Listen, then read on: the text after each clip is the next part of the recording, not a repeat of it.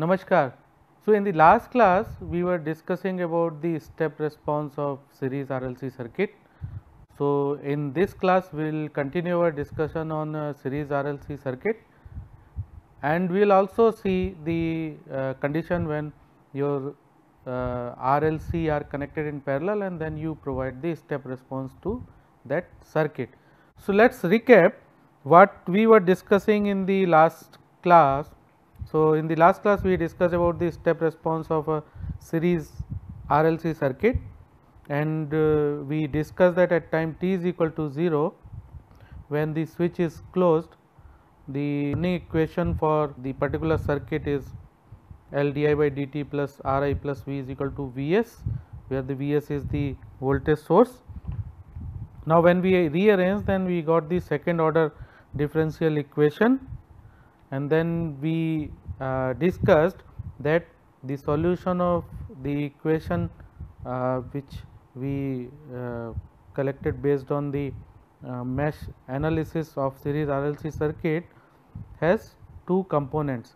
One is natural response and another is forced response, and we saw that the total response is the sum of forced response as well as natural response. To get the natural response, we set V s equal to 0 and we found the three conditions like overdamped, critically damped and underdamped situation, and we got the three voltage values under these three conditions.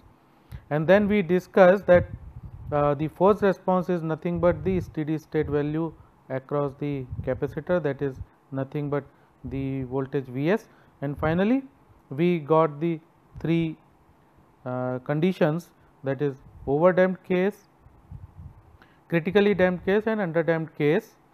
And what we were discussing in the last class is that we have got these three equations in terms of two unknowns, those are A1 and A2, which we can, the value of these A1 and A2 can be found with the help of seeing the initial and final conditions like initial voltage or voltage across capacitor, initial current through inductor, and similarly the final values, so on. So, what we will do, we will try to understand the fact with the help of one example. So, what we will do, we will take this example. In this example, the switch is opened at time t is equal to 0 and the resistance R, which is given in the figure, is 5 ohm. So, what happens, the switch is initially closed and when it is opened, the circuit is converted into series RLC circuit. So, now let us try to find out the value of current I at any time t and value of voltage at any time t. So, if you see this particular figure, when this switch is initially closed for time t less than 0, what happens, that this particular circuit will give inductor as a short circuit because it is switch is connected for very long period, and the capacitor will be open circuit because it will be charged to certain value and it will act as a open circuit. So, what we left in the circuit is only these two resistances. So, based on these two resistances we can find what will be the value of voltage across capacitor at time t is equal to 0 and what will be the value of current which is flowing through the inductor at time t is equal to 0. So, that would be our starting point. Now, given in the question as a 5 ohm. Now, switch is closed at time t is equal to 0. So, particularly at that time, that is at time t is equal to 0, we need to first find out the value of current flowing through the inductor. So, what we will get, since we can see from the figure that only these two resistances are in the circuit and current flowing through the inductor is nothing but current flowing through the resistances. So, what we get is that 24 volt is the voltage source and value of R is 5, value of 1 ohm resistance is added in series with 5 ohm resistance. So, total resistance of the circuit is 6 ohm and which is applied across 24 volt. So, what we get, the initial current, that is current at time t is equal to 0 is 4 ampere. Now, initial voltage across the capacitor would be same as the voltage across 1 ohm resistor. So, you can see from the figure. So, we need to find out the value of the voltage across the 1 ohm resistor. Since we know that the current which is flowing in the circuit is 4 ampere, which we just calculated. So, the voltage across the capacitor will be 1 ohm multiplied by 4 ampere, that is 4 volt. So, we get the initial voltage across capacitor is nothing but 4 volt. Now, when time t greater than 0, the switch is opened, that means the 1 ohm resistor is now disconnected. So, when you open this switch at time t is equal to 0, this particular resistor will be disconnected from the circuit. Now, in the circuit we will have only R of 5 ohm, 1 Henry inductor and 0.5 farad capacitor. So, we see the typical case of series RLC circuit. Now, in this case what we have to do? We have to first find out the characteristic roots, because it is a series RLC circuit. We discussed what will be the values of the characteristic roots. So, let us find out the value of alpha. Alpha is nothing but R by 2L and we get the value of alpha as 2.5. Omega naught is nothing but 1 by root LC and the value of omega naught is 2. Now, you see that alpha is greater than omega naught, it means that we have the overdamped condition.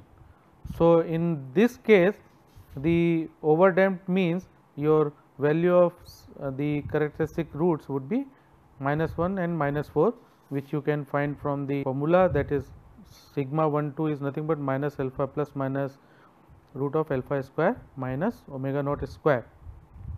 So, since it is a overdamped natural response, the value of voltage across capacitor at any time t can be given as a forced response, that is Vf plus A1 e to the power minus t plus A2 e to the power minus 4t.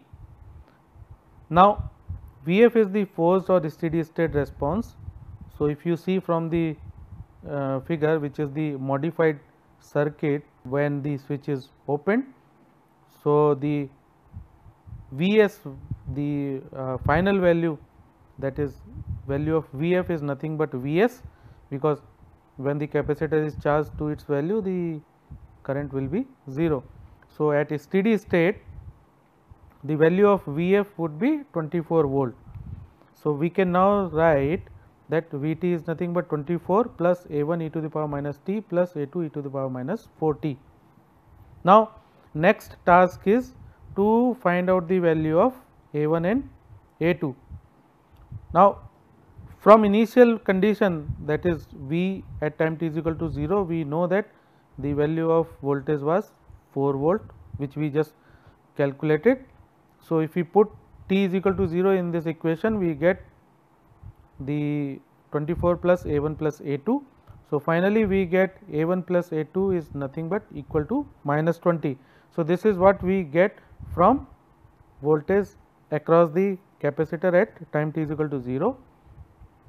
Next, we know that the current through inductor cannot change abruptly, and it is the same current which flows through at time t is equal to 0 plus, means even when we open the switch, the current across the current through the inductor cannot change abruptly. So, what will be the, since it is the series circuit, so the current which is flowing through inductor at time t is equal to 0 will continue to flow through the capacitor also. So, we can say I naught is nothing but C dV naught by dt is equal to 4 ampere, which we calculated previously. So, now dV by dt at time t is equal to 0 is nothing but 16. So, this you can calculate from the equation. Now, before using this condition, that is dv by dt at time t is equal to 0, we have to first take the derivative of v. So, we know that this is the value of v at time t. So, let us take the derivative of this. When we take the derivative, we get the value of dv by dt as minus a1 e to the power minus t minus 4 a2 e to the power minus 4t. Now, you will put t is equal to 0. So, you get another equation for a1 and a2, that is minus a1 minus 4 a2 is equal to 16. So, now you have two equations for a1 and a2. First you got from here and second you got from here. So, you can use these two equations and find out the value of a1 and a2. So, when you get the value of a1 at a2, you can put the values in the value for voltage at any time t, and you get the expression for voltage at any time t as shown in the equation. Now, since the inductor and capacitor are in series, the inductor current is the same as the capacitor current. So, what we can say? We can say inductor current I can be given as C dV by dt. So, when you differentiate this and multiply by C, that is the capacitor, you will get the value of current I at any time t also. Now, if you put the value of t as 0, you will get the same expression which we derived for current I at any time at time t is equal to 0, which is our expected result. So, in this way you can calculate the value of unknowns, that is a1 and a2, with the help of initial values, that is inductor current and capacitor voltage. Now, let us move on to the second case, that is step response for a parallel RLC circuit. Now, in this case, suppose the parallel RLC circuit is shown is in this figure. Here what we are doing, we are initially keeping the switch closed at time t is equal to 0, we are opening up the switch so that we get the parallel RLC circuit. At time t less than 0, the current source will be short circuit. So, when we open it, then it will be converted into parallel RLC circuit. Now, at time t is greater than 0, let us apply KCL at the top node. So, what will happen?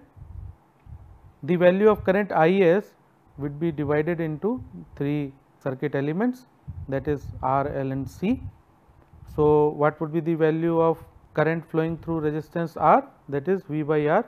V is nothing but voltage at any time t across the capacitor, plus I, that is the current I which is flowing through the inductor at any time t, plus the capacitor current. Capacitor current can be given as C dV by dt, and the sum of these 3 currents will be equal to the value of source current, that is IS. Now, we know that V is nothing but L di by dt. So, we put the value of V in this equation, and when we rearrange, you will get the final equation as d2I by dt2 plus 1 upon RC di by dt plus I by LC equal to IS upon LC. So, this is what you get from the parallel combination of the circuit. Now, the complete solution will be consisting of natural response as well as forced response. So, you can write the total current I is nothing but forced response and natural response of the current. Now, natural response of the current is same as we got in previous section when we discussed source free parallel RLC circuit. So, we can write those equations. So, what we got, that natural response is nothing but, in case of overdamped, it is A1 e to the power sigma 1 t plus A2 e to the power sigma 2 t, where sigma 1 and sigma 2 are the characteristic roots of the governing equation. And in case of critically damped, the natural response was A1 plus A2 t into e to the power minus alpha t. Alpha was the damping coefficient. And in case of under damped we got e to the power minus alpha t into a1 cos omega dt plus a2 sin omega t, where omega d was the damping frequency. Now, these three we got when we discuss about the source free response, that is natural response of the circuit. Now, forced response is the steady state or the final value of I. So, if you see the circuit, when the switch is opened for very long period, this inductor will be short circuit. So, whole current, that is Is, will flow through the inductor, and you can say that the final value of current which is flowing through inductor is same as source current, that is Is. So, you will add the value of Is in place of the Ift, that is the forced response. So, you will get the total value of current It is nothing but Is plus natural response of the circuit in case of overdamped, again Is plus critically damped response of the circuit when source is not available, and in case of underdamped we get Is plus the natural response of underdamped circuit. So, these three we get based on the various conditions with respect to your the damping coefficient and the natural frequency of the circuit. So, that is alpha and omega naught. So, under various condition you will get these three values for current It. In case of overdamped, your alpha is greater than omega naught. In case of critically damped, alpha will be equal to omega naught, and in case of underdamped, alpha is less than omega naught. So, now in this particular set of current equations, you know that the A1 and A2 are the two things which are unknown. So, how we can find? We can again use the initial values of current and voltage, that is current flowing through the inductor and voltage across the capacitor, to find out the value of A1 and A2. Now, how we will do? Let us take one example so that the things are more clear.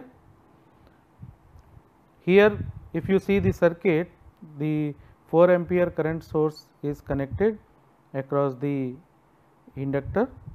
So, at time t less than 0, when the switch is opened, the current is flowing only through the inductor. So, you can say that at time t less than 0, the circuit is divided into two parts. So, one part is where the current source is available, second part where voltage source is available. So, at time t less than 0, when the switch is opened, the current will be flowing through the 20 Henry inductor. So, it means that you can simply say current I at time t is equal to 0 is nothing but 4 ampere. This you can get easily from the circuit. Now, you see that the voltage which is connected across the second part of the circuit is 30 U minus T volt. So, what does it mean? It means that at time t less than 0, the value of voltage is 30 volt. At time t greater than 0, this value becomes 0 volt, means when the switch is closed, this voltage source is short circuit. So, this is something which you have to keep in mind, because here the unit step function is u minus t. It means that the value of unit step function is like this, where you have a value at time t is equal to less than t is equal to 0, but it is 0 when t greater than 0. So, with these two things, let us proceed to solve the circuit. For t less than 0, the switch is open. So, we found that the initial current which is flowing through inductor is 4 ampere. Now, u minus t is equal to 30 when t less than 0 and 0 when t greater than 0. So, the voltage source is applied to the circuit only when t less than 0. Now, at t is equal to 0 minus, that means just before the switch is closed, the capacitor acts like a open circuit and voltage across it is the same as the voltage across 20 ohm resistor connected in parallel with it. So, if you see this segment of the circuit, the voltage, because the switch is open for very long period, this will the capacitor will act as an open circuit. So, the voltage across capacitor will be same as the voltage across 20 ohm resistance. Now, at time t less than 0, the value of voltage source is 30 volt and these two are in series because the current will flow through this direction. So, what will be the value of voltage across 20 ohm resistor which is in parallel with capacitor? You can simply use the voltage division and you will come to know that the value of this voltage at time t is equal to 0 is nothing but 15 volt. So, this is our initial voltage across the capacitor when the switch is closed. So, we got two initial conditions, current which is flowing through the inductor at time t is equal to 0 and voltage across capacitor at time t is equal to 0. Now, for time t greater than 0, what will happen?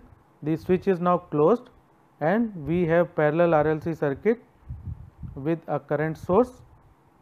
Now, voltage source is off because for time t greater than 0, if you see the circuit for time t greater than 0, this will be 0. So, it means that it will be short circuit. So, now 20 ohm and these 20 ohm both would be in parallel. So, what we can say that the value of effective R which is across the circuit will be 10 ohm because 20 ohm and 20 ohm are in parallel now. This will be short circuited. So, now we have a case of parallel RLC circuit. So, we have inductor, we have capacitor and we will have another equivalent resistance of 10 ohm which is again in parallel. So, what we can do now, we can apply the equations which we got in case of parallel RLC circuit.